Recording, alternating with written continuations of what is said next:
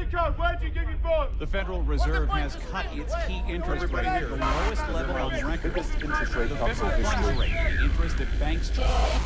Crisis will happen. The biggest fiscal stimulus we have ever seen. And that'll solve the problem. We're in the midst of a serious financial crisis, and the federal government is responding with decisive action. We boosted confidence in money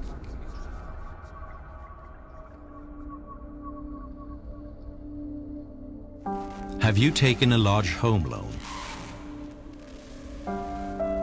Or did you put your savings in stocks, mutual funds, or bonds? If not, then you can relax. But all of us who did are living on borrowed time. This is the story of the greatest financial crisis of our time, the one that is on its way.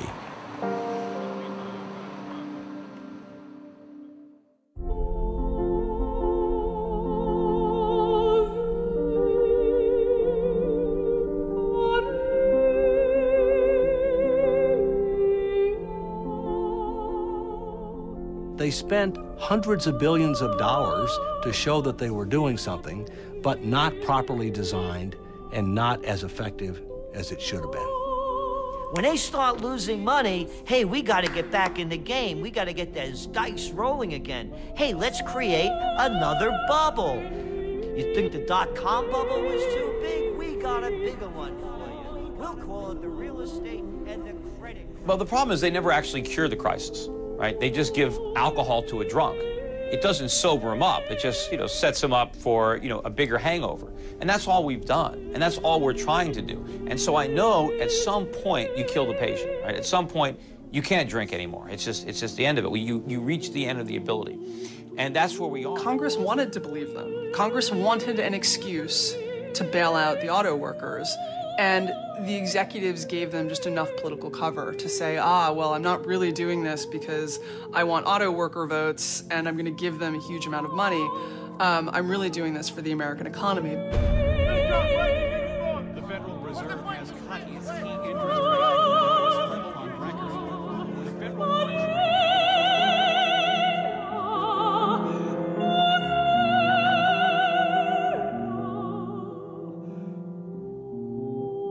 So the solution is the problem. That's why we had a problem in the first place. And this is the danger in protecting investors and consumers from the consequences of their own decisions.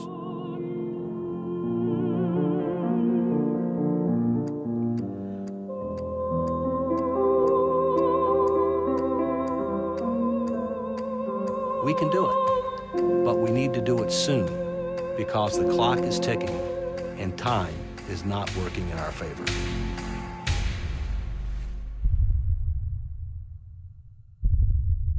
I know many Americans have questions tonight. How did we reach this point in our economy? And what does this mean for your financial future? These are good questions, and they deserve clear answers. And they deserve clear answers. First, how did our economy reach this? They took down the symbols, the financial symbols of America, the twin towers of the world trade.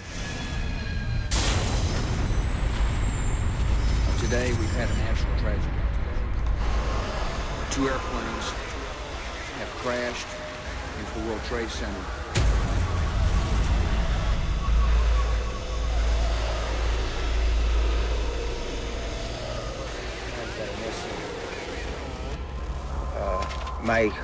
My old company, my old company where I used to work, the whole company's missing. The story of the great financial crisis begins, just like many of the stories of our era, in the United States on September 11th, 2001. The terrorists knew exactly what they were doing, striking at the ultimate symbol of the global economy. And they did it when the US was already slumping into a recession after the dot-com bubble had burst. Despite the tragic events of September the 11th, the foundations of our free society remain sound, and I am confident that we will recover and prosper as we have in the past.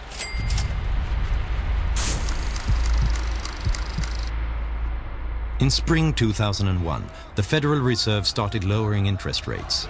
And now it continued lowering rates to save companies on the brink and to keep unemployment down. During 2001, the interest rate was lowered from 6.5 to 1.75%. In 2003, it was cut all the way to 1%, and it remained there for a full year.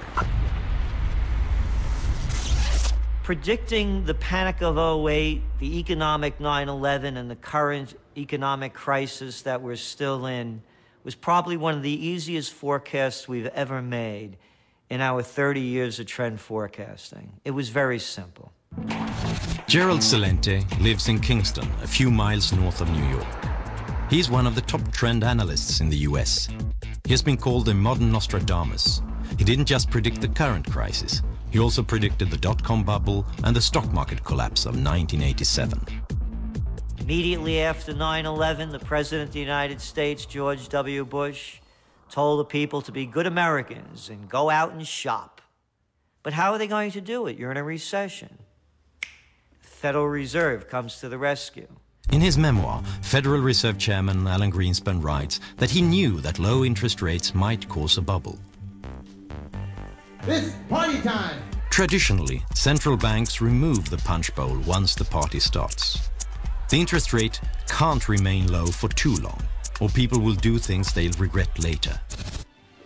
This is one party that just has to turn out right. Well, the purpose of a party is to have fun together.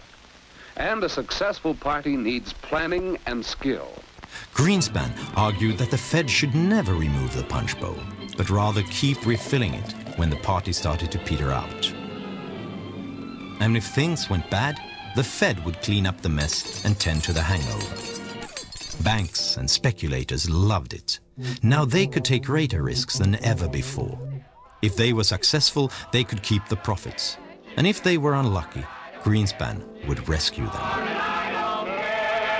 Mom was that way.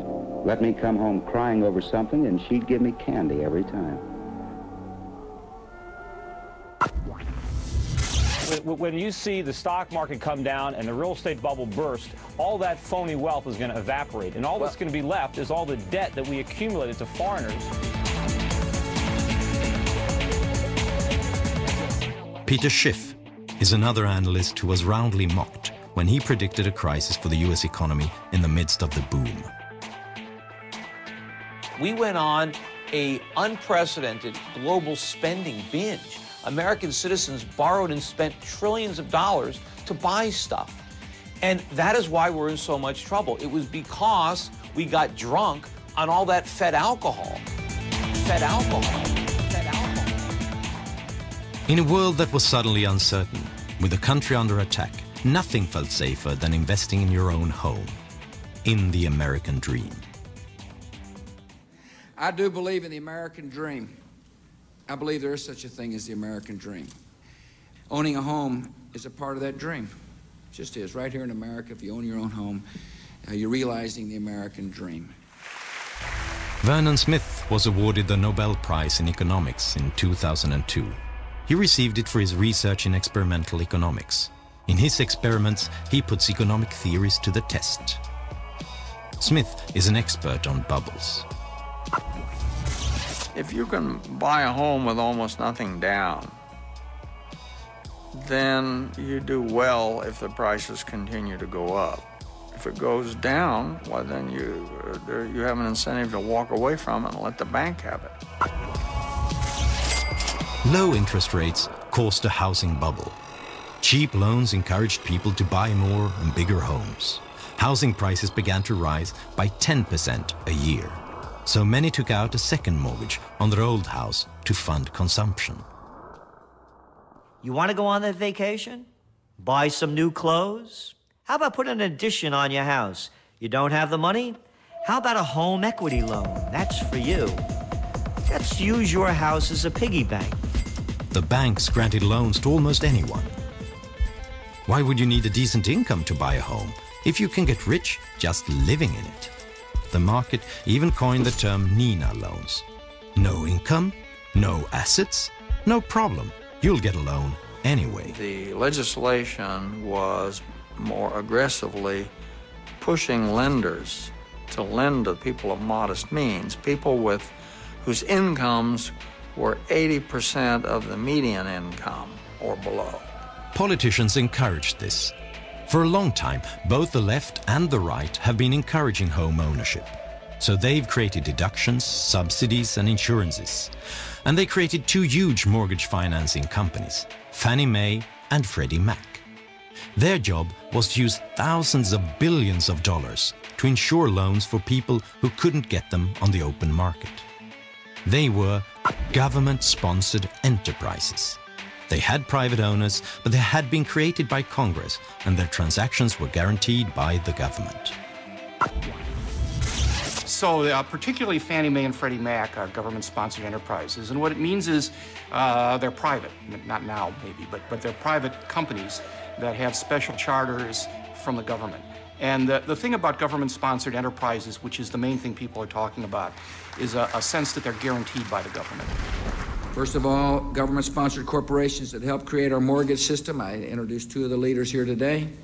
They call those people Fannie Mae and Freddie Mac, as well as the federal home loan banks, will increase their commitment to minority markets by more than $440 billion. In the last decade, Fannie Mae and Freddie Mac have donated more than $200 million to politicians in Washington. Enterprise-sponsored government. I asked the former Freddie Mac chief economist what they got for their money. I don't know.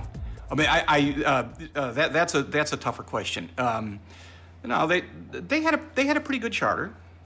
They were regulated in a spotty way. In many ways, the regulatory structure wasn't that bad, but it was the case that the regulatory structure was a compromise. It wasn't a treasury, it wasn't a housing, really. It was somewhere in between. You know, there was a huge moral hazard courtesy of the government in the mortgage market. When the government, through Fannie and Freddie, started to guarantee mortgages, then the lenders were no longer worried about getting their money back because the government said, we guarantee it. And so that's why I've proposed and urged Congress to fully fund the American Dream Down Payment Fund. This will use money, taxpayers' money, to help a qualified low-income buyer make a down payment. Well, greed has to be balanced with a certain amount of fear, and that's what down payment rules are all about, and amortization rules, is to keep people from carried away by, as you say, the greed of expecting to become rich by buying a home and reselling it at a higher price. And that's important. If one of the barriers to home ownership is the inability to make a down payment, and if one of the goals is to increase home ownership, it makes sense to help people pay that down payment.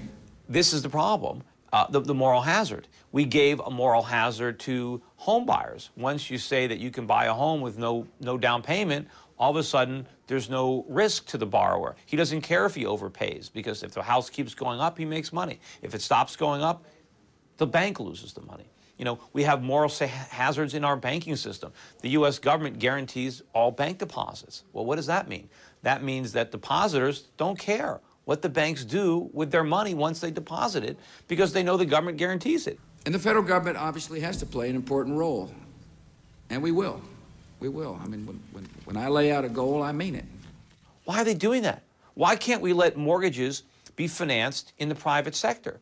The reason is because the private sector would not finance these crazy mortgages, and real estate prices would have to come down to levels that people can actually afford. How can you promote home ownership if people can't afford the home? The big banks dared to make riskier loans because they had started repackaging loans and selling them to others as securities. They sold them to each other, to Fannie Mae and Freddie Mac, and they sold them to Norway, to Germany, and to China. If the loans turned bad, someone else would end up with a hot potato. I guess we're a little early. What do you want to do? Anything but inspect this temple of capitalism. Oh, Nick. Look at them. Their eyes popping out of their heads, drooling over the very things that are taking away their jobs. Now, Nick, don't get all excited. My family think that America is a pretty swell place, and I don't want you to disillusion me. I know. Everybody wanted to buy because the rating agencies that rate securities gave the mortgage-backed bonds their highest rating. They promised huge payoffs at near zero risk. The rating agencies thought that house prices would just keep rising. And then there was that minor detail that the rating agencies were being paid by the sellers of the securities. And I think the process was corrupted. First of all, the government licenses Moody's and Standard & Poor's. So there's only a few companies who are authorized to rate these bonds. So it wasn't really a free market. The government was in bed with Moody's and with Standard & Poor's. But also you had this perverse relationship between Wall Street and the rating agencies where they were paying the rating agencies to rate the products that they were structuring.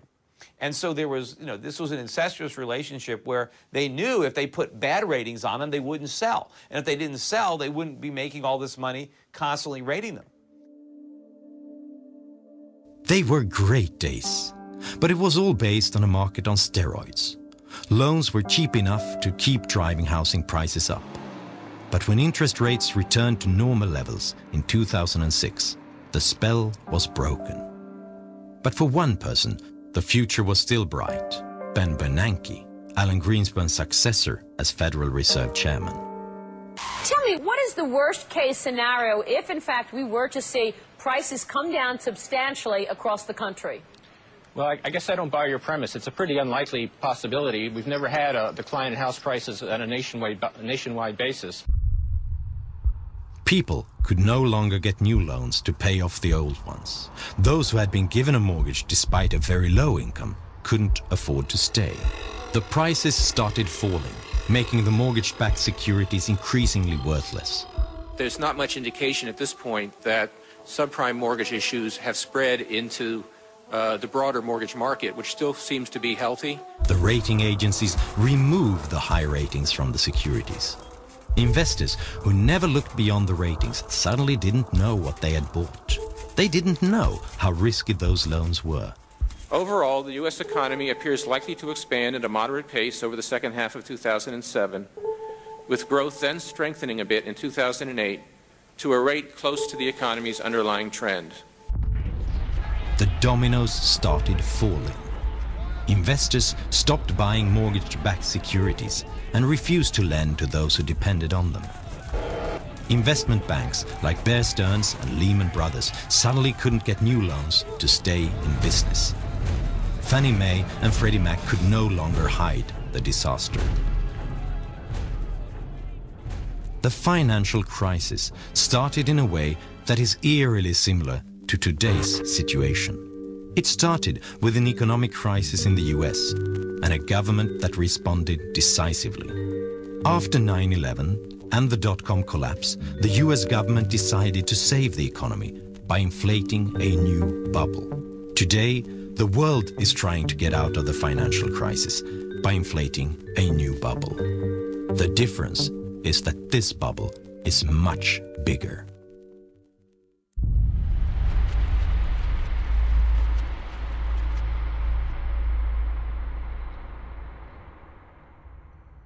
After they did the dot-com bubble, and that burst, and they reinflated it with the real estate and credit crisis bubble, and then when that burst, now they've created the bubble of all bubbles. And it's not only the United States, this is a global bubble. They're all into it. It's called the bailout bubble. Hey, the economy's going down, recession setting in, sales don't look good, exports soft, need more money? How about we'll call it stimulus packages?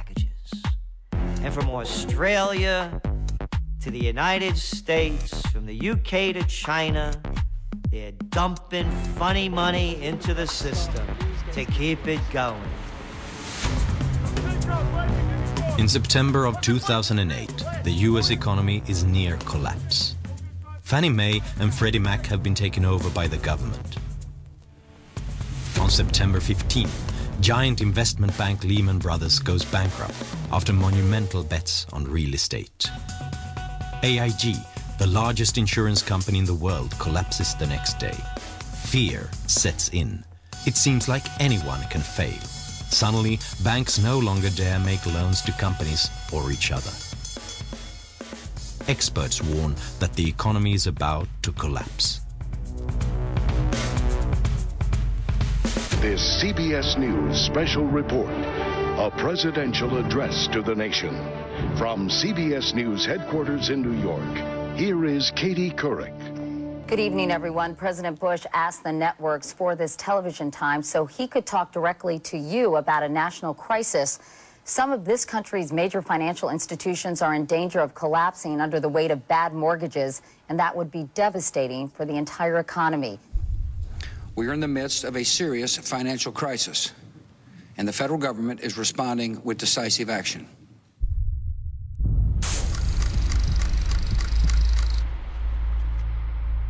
In a televised speech, Bush scares the market even more, while still claiming that they can trust him.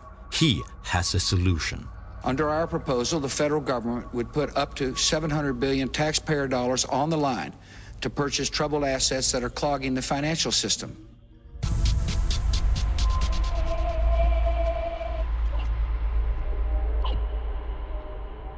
The US government wants to spend huge amount on Wall Street banks to cover their bad deals. Even banks who don't want the money will be forced to take it, so that the public won't know which banks are on the brink of collapse. All those in favor say aye. Opposed say no. The ayes have it. Speaker. I want to thank the Secretary of the Treasury for working hard with the members. I thank the members for working long hours like they've been doing to come up with a solution that's bipartisan and that'll solve the problem.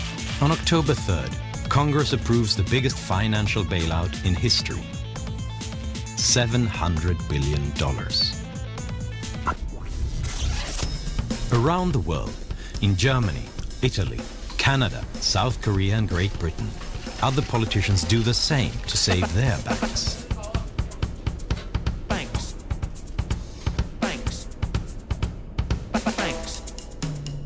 We've taken the right, the decisive and the tough decision that was necessary to protect the stability of the financial system and to protect the depositors.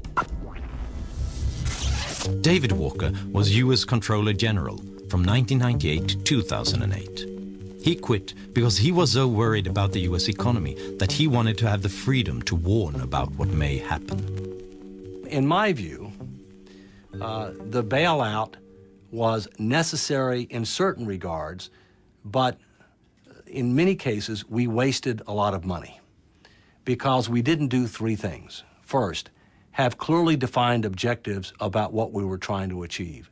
Secondly, have criteria established up front as to who would get the money and who wouldn't get the money. And number three, have conditions established up front as to what they could and couldn't do with the money. And as a result of not having those three things, some people got the money that didn't deserve it. Other people got the money that didn't make good use of it. And as a result, we had a lot of waste with regard to taxpayer money. What would it mean if the domestic industry were allowed to fail?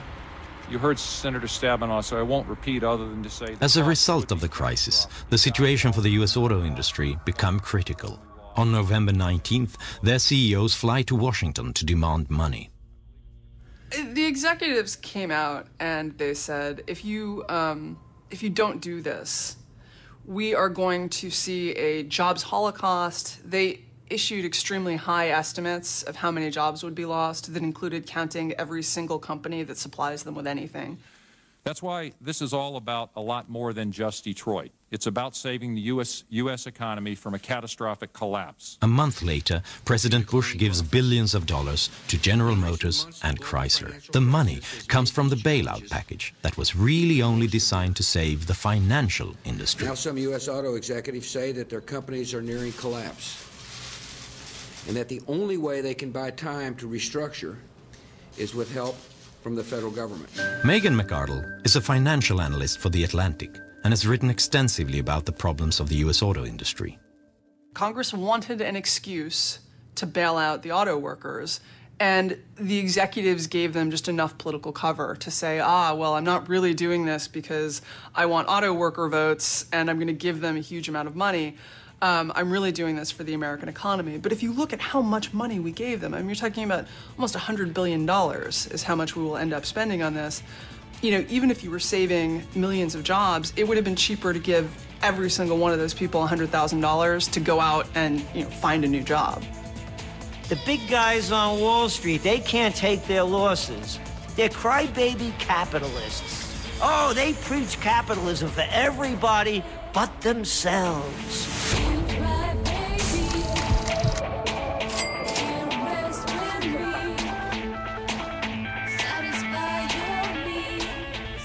The Federal Reserve has cut its key interest rate to the lowest level on record. Fed Chairman Ben Bernanke and his colleagues also pledged to use all available tools to contain the widening crisis and the longest recession in a quarter century.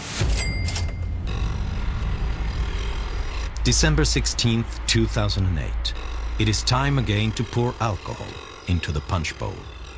The Federal Reserve reduces interest rates to practically zero to restore investor confidence. Other central banks do the same. Hey, have no credit? Don't worry about it.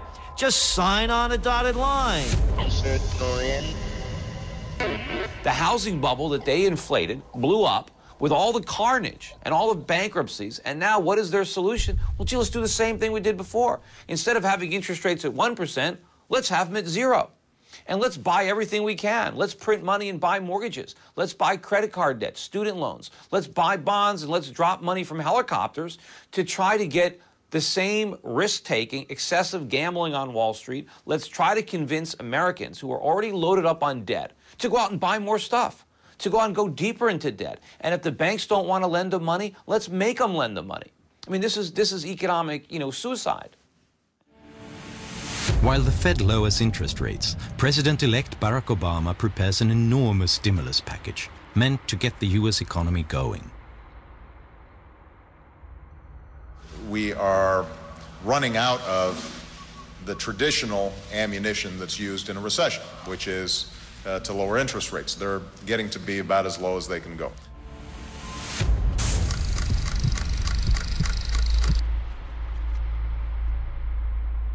The American Recovery and Reinvestment Act that I will sign today, a plan that meets the principles I laid out in January, is the most sweeping economic recovery package in our history. On February 7th, 2009, Obama approves a stimulus package worth $787 billion. With the Bush stimulus package from the year before, U.S. politicians have now spent close to $1 trillion to stimulate the U.S. economy. The money is spent on roads, airports, education, unemployment, and other benefits. There's a bureaucracy in everywhere. And, in Italy, they used to say where I'm from, when you have a jar of honey, you lick your fingers.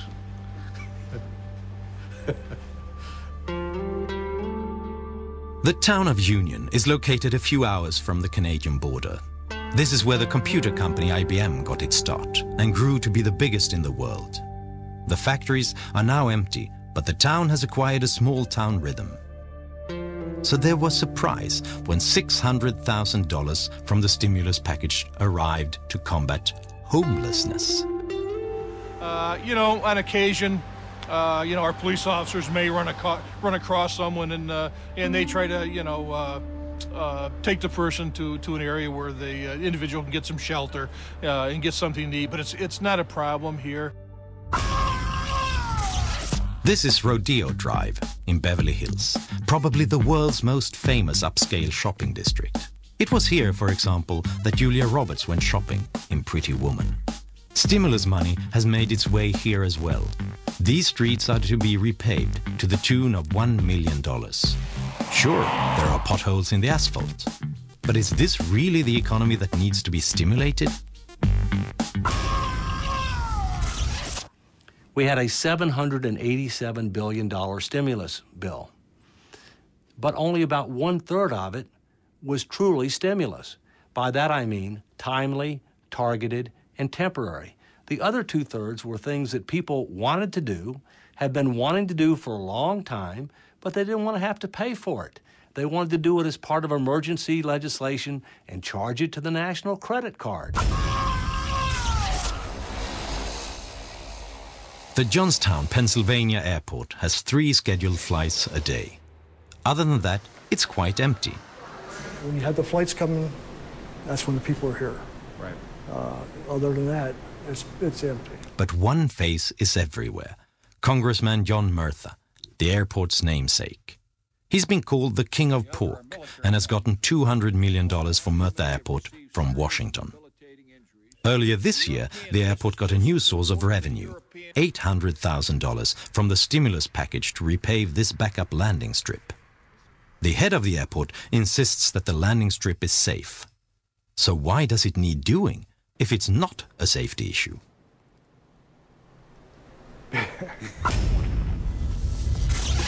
Because of the steps we've taken, this plant is about to shift into high gear.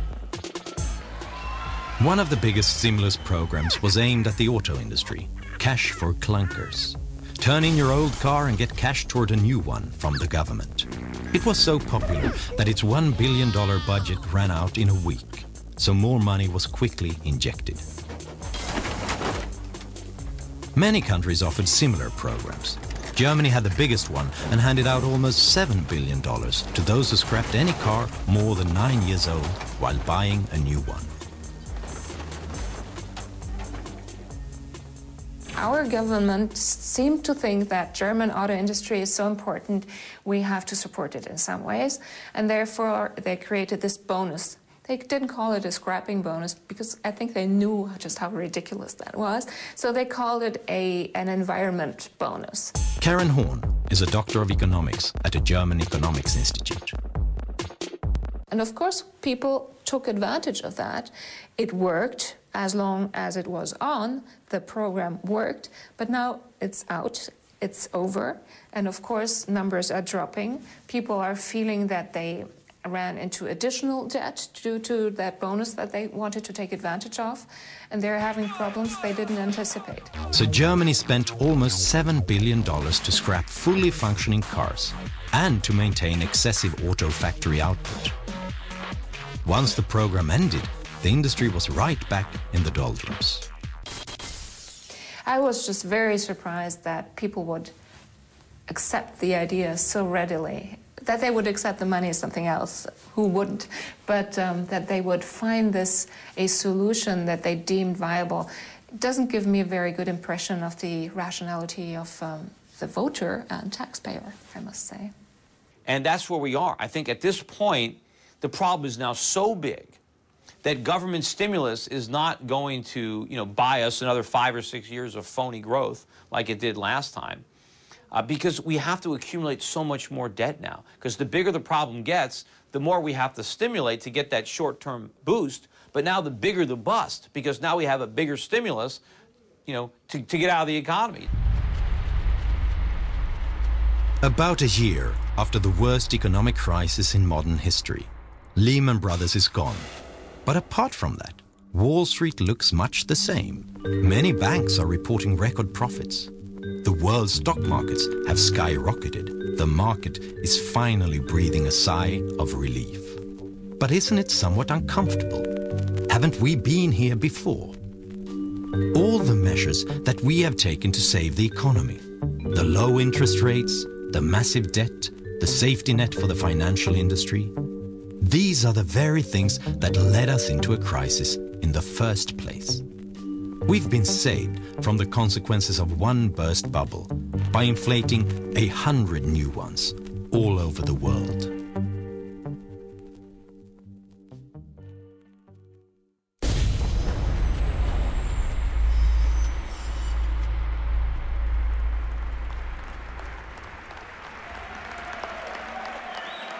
One year ago, I took office amid 2 wars, an economy rocked by a severe recession, a financial system on the verge of collapse, and a government deeply in debt. Experts from across the political spectrum warned that if we did not act, we might face a second depression. So we acted, immediately and aggressively. And 1 year later, the worst of the storm has passed. Viens avec moi à l'hôtel d'amour. L'amour est partout. L'amour est pur et libre. Réaliser tes rêves à l'hôtel d'amour.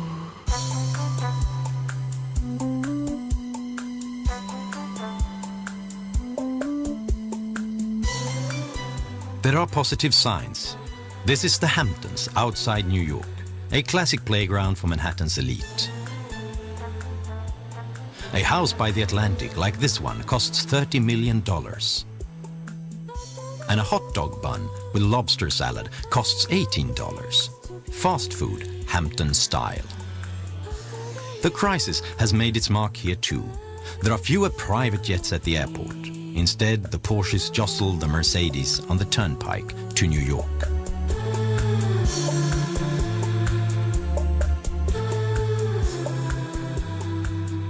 New York City, Washington, D.C., and Los Angeles, California don't represent the real world.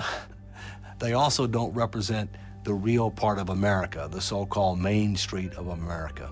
My tax money go to Beverly Hills. Well, there's a lot of money in Beverly Hills. I don't think they needed my money down there. That's a different world. That's not a reality, you know, than that. If you ever visit Union and need a haircut, you may well end up at Frank Petrilli's barbershop.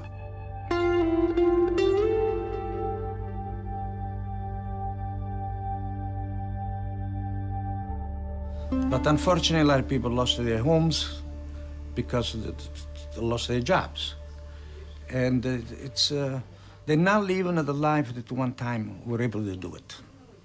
A lot of the young people, especially educated, they try to move, go out of town. But I believe no matter where they go, the situation is the same all over. Where they're going to go, Detroit? Now listen, son. I wasn't going to tell you this, but you're the reason we came here all the way from Indiana. You've heard all the talkers. Now I'm going to show you the doers.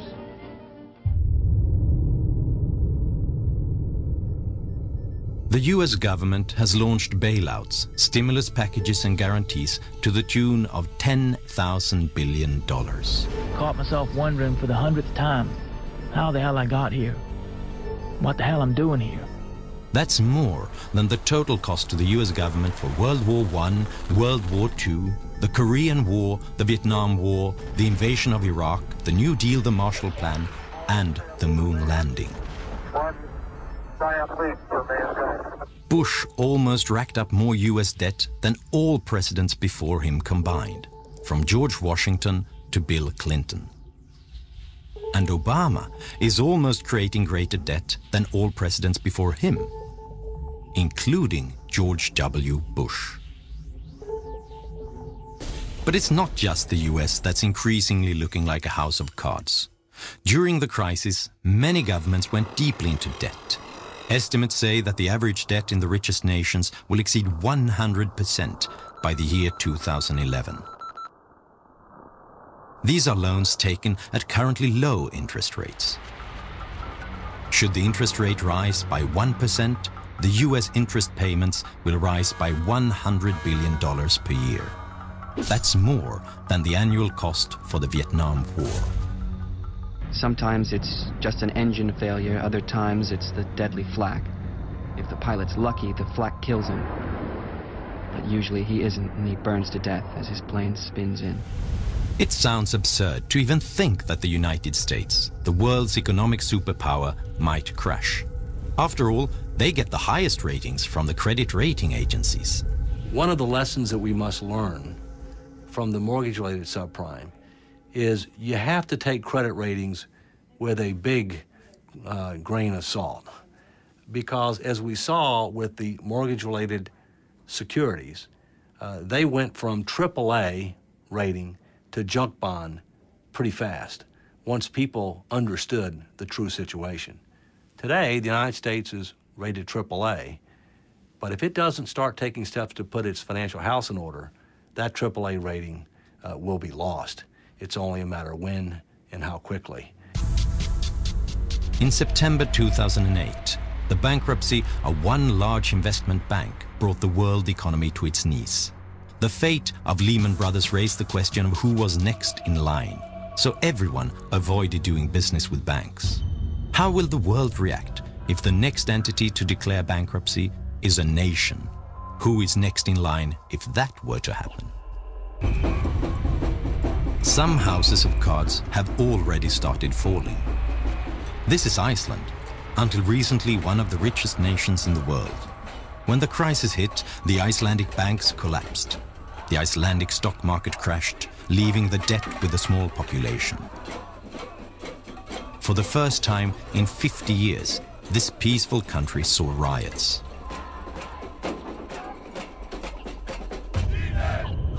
This is Greece. Here, deficits have hit a record high. The national debt is approaching 135% of GDP. The market wants higher interest rates for Greek loans, increasing the pressure on its strained economy.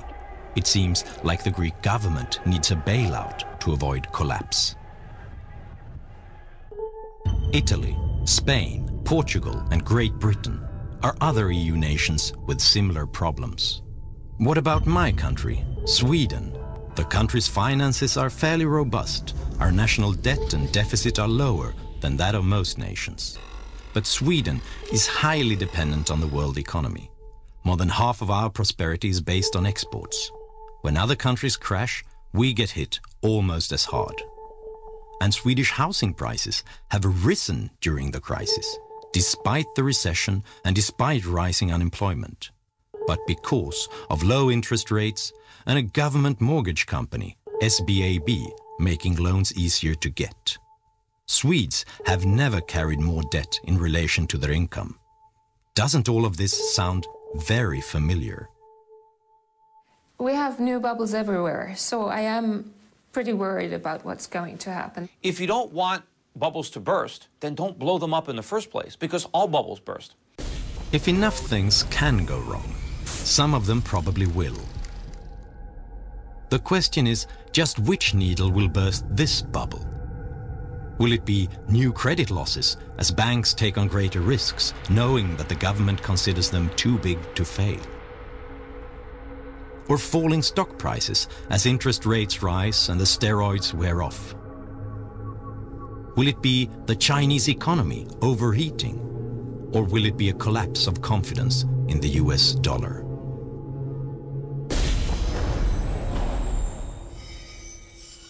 If we lose the confidence of our foreign lenders, and we must not allow that to happen, but if that were to happen, then there would be a dramatic decline in the dollar, a dramatic increase in interest rates, significant fueling of inflation, a very, very deep recession and possibly depression that would be felt around the world. We must not allow that to happen. When the next bubble bursts, you cannot use the same emergency measures. You can't lower interest rates that are already at rock bottom.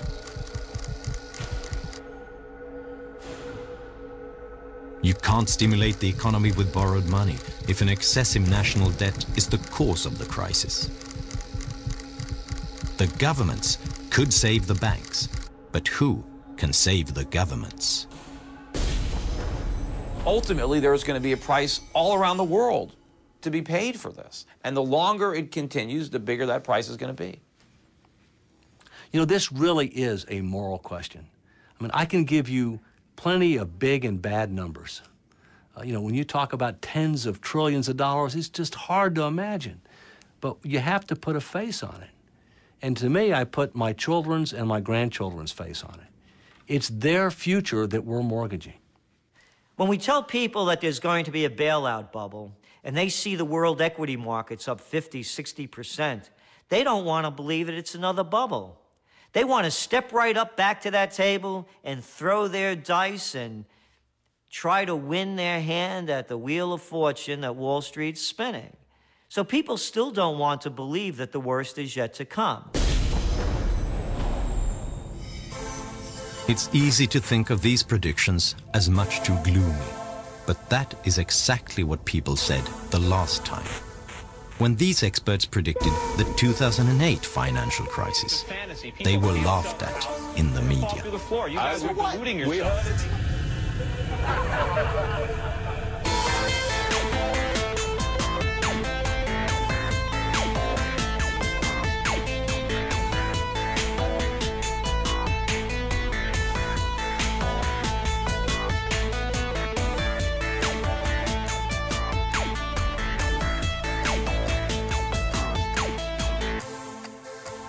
We can do it, but we need to do it soon because the clock is ticking and time is not working in our favor.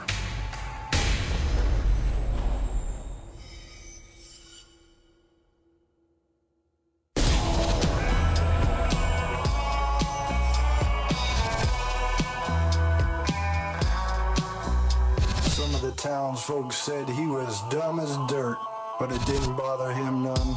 He had a steely look in his eyes that told a different story. He didn't pay no mind. He was a pioneer through and through, and his mind was as wide open as that prairie he'd left behind. His only weaknesses were women and fire,